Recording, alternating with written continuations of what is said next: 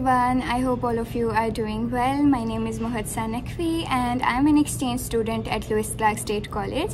Today I'm recording this video to share my experience as an international student at Lewis Clark State College, and this is my assignment for International Students Seminar. To be very honest, I am trying to gather some appropriate words to share my wonderful journey as I'm a student, so I guess first of all I should talk about my professors. Here I have been taught by Dr. James Strawn, Professor Reed, Mercy Halpin, and our very own one and only Emily. So I always wanted to have such kind of relationship with my teachers where we shouldn't think twice before talking to them. They are always there for helping you. For example, if I'm confused in any assignment or any exam question, I can send them email anytime and they reply as soon as possible. The only difficulty that I have faced here is about food. My first and last cultural shock was food, and I always talk about that because I was not habitual of eating junk food every day, and for dinner we are mostly eating pizza and fries. But other than that, I have not faced any difficulty in adjusting. Everybody is so welcoming, so respectful. Even if we talk about the cafeteria, the ladies who work there, Susan and Shelly, and also there is a person, John. Everybody is so loving and I don't feel like I'm away from home.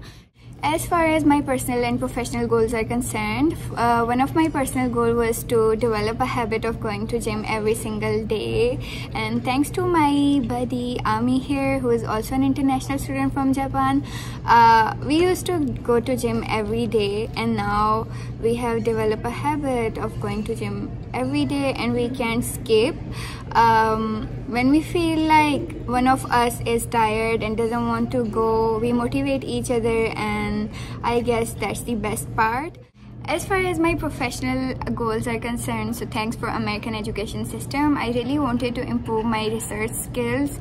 So we used to get assignments in which we have to do research and quote references and all that. So for my first assignment, I faced very difficulty in that, and I tried to ignore it as much as I could, but then obviously I would have to complete it on my last day. So after that I started getting used to it, and that's very good for my professional development. Moreover, during class discussions, different team projects, I have really improved my leadership skills. Talking in front of different students who have completely different background has really improved my confidence level.